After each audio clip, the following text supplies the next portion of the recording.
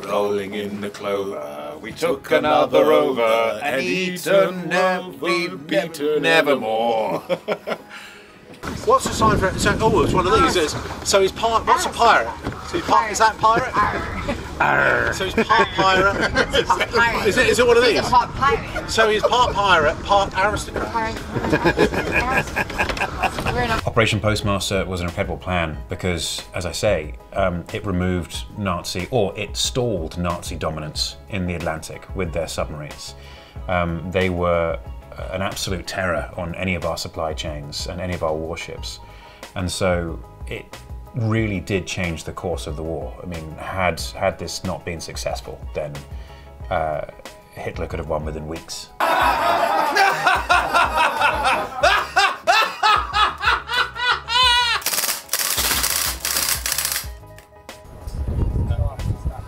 Yeah, it's much clearer now.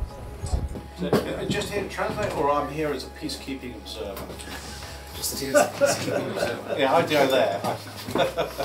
That's my kind of chest.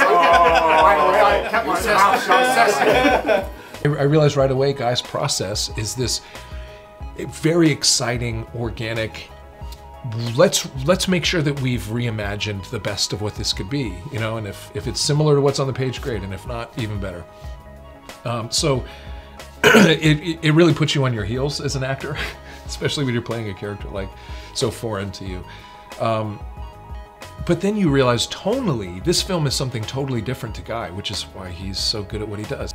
Impressive. Hot. I like it hot. I can't even get it.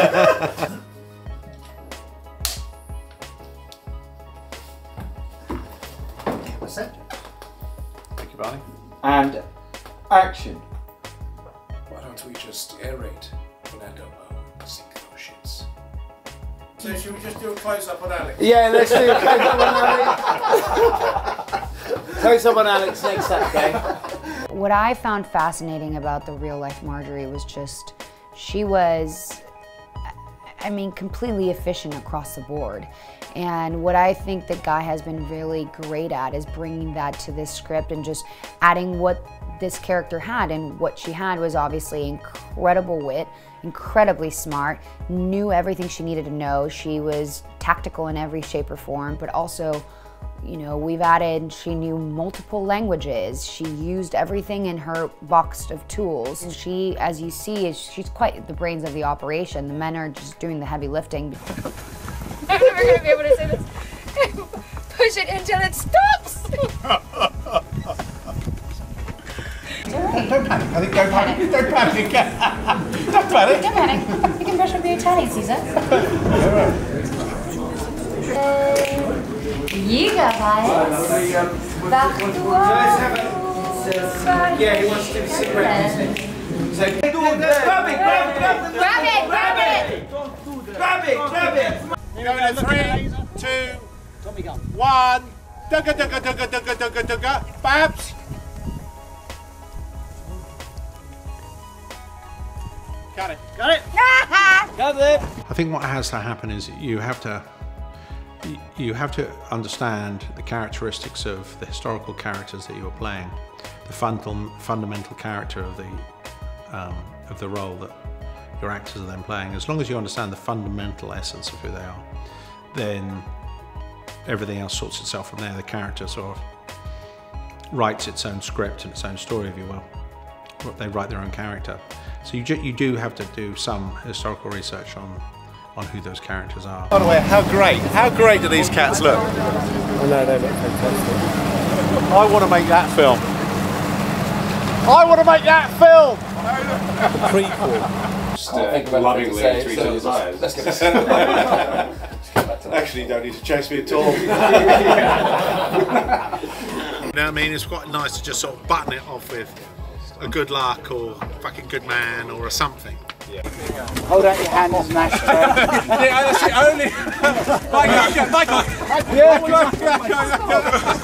only. Marjorie is just this wild, funny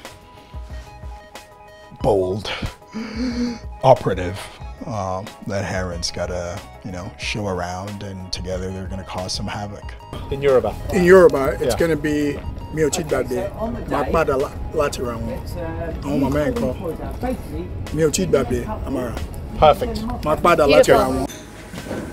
All right, Ricardo. Today you are Capitan. Mando?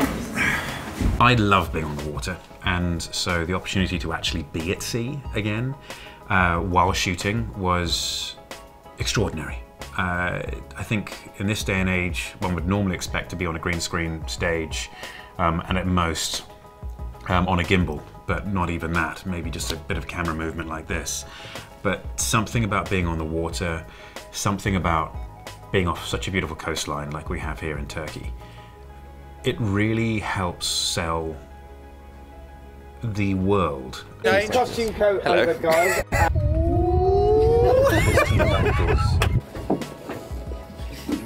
Rise, so Camp Billy.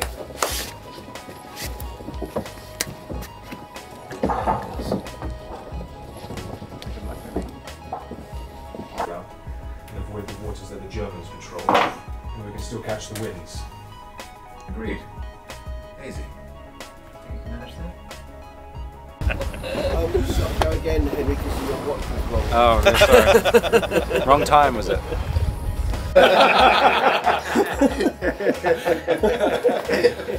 I think I have the largest costume and the largest change in hair and makeup and costume in the whole cast. I think the boys are in one costume the entire time, so Lulu had a lot of fun and the hair and makeup department had a lot of fun. But it's great. I mean, it's just, I've never played a period piece. You know, I grew up as a Mexican woman seeing all these movies and being like, I'm never gonna be able to play any of these roles because I'm nor English or American. And there was very few Latin characters at the time in that world. So it's always been my dream to be in this look, and being able to bring it to life has been incredible.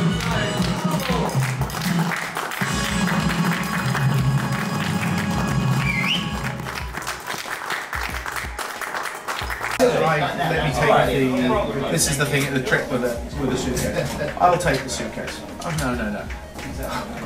Oh no. There's no way I can manage. Okay, here we go. Bit of German singing coming up from Eiza. Cannot wait. German singing coming up. Henry is the first one there, last to leave, always knows his stuff, is always positive, here to help make the movie the best movie it can be, and he leads by example. I'm so impressed. You know, I've got a show where I'm #1, and I understand the pressure that is, the responsibility that is, and how people look to you and then decide what kind of movie are we making based on, you know, what #1's approach is. I'm so impressed by who he is, you know, seeing firsthand how he operates. So I've really enjoyed working with him so far.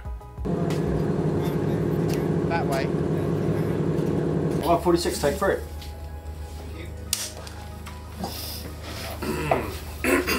Camera set. And action. Lassing, darling, how long was that fuse you attached to the anchor chain? We'll find out soon enough. Action. So we're here, Fernando Po is there, just north of the equator, just off the West African coast. So that's the shortest route? Yes, but we don't want to go shorter. Our priority is not to be seen. You mean be seen again? Again? Not sloppy, that's now aggressive. An unsanctioned, unofficial and unauthorised mission. If they're picked up by the British, they'll be thrown in jail. Looking at a throat slice here. Cary, throat slice, puts it into his back and drives it down through the ribs. From this guy, he's stabbing him straight into the ribs. He'll turn him round, off you go out. This is where he'll disembowel him here. Do I have a favourite action sequence in this film? Well, seeming as Alan takes most of the action and saves me most of the time, I would say my favourite experience watching the action is I have been captured and the boys are coming to save me, and I'm compromised in a pretty unique way, shall we say. And the comedy aspect between Alan and myself that plays out in that scene is quite funny. You back, man. Keep us going. Route.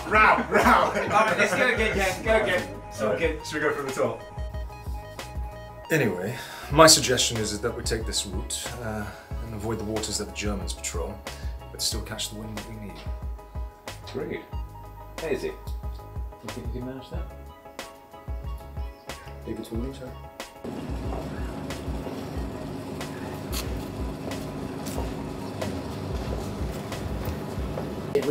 Yeah, it's slightly patronising. The others is not efficient. And then what's the next? You go in there. We focus on her strengths as a woman and what she really brought to the mission versus anything else. And I think that at the end of the day, I mean, it just goes to show how well equipped she was, that she really helped incredible. She was a huge piece of the puzzle when it came to this mission. So it is really cool to be able to bring that real story to life. Action!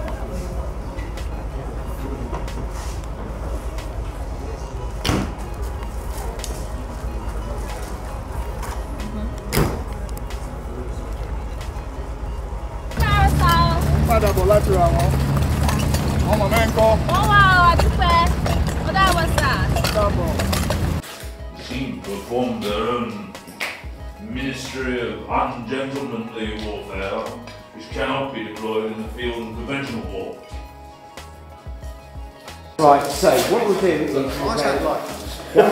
Nude show. How is that? Morning. Yeah, yeah. Oh, yeah.